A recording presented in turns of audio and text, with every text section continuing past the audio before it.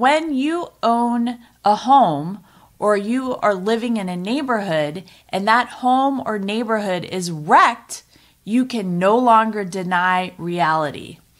A comedian said one time, "Who are you going to believe? Me or your lying eyes?" I'm going to link down below to this article entitled ESPN Radio Host, who previously dunked on Trump, has an awakening about rioters when they show up at his home.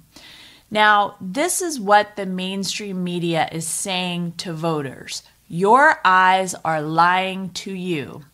They either don't run the stories at all, or when some of this slips out on the internet or in your own neighborhood or at your own home, then the mainstream media will say there's something wrong with your eyes. This is not reality. And this is a very totalitarian view of truth, and it shows that the mainstream media is not trying to do its job of informing citizens of important events or activities.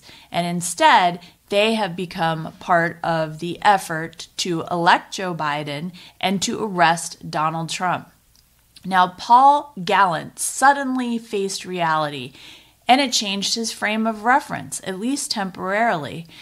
Quoting from this article that I linked from Red State, "Now Paul gets it, but before, it's all esoteric. Bottom line, not everyone is seeing everything that is happening, especially if they're only looking at national media reports.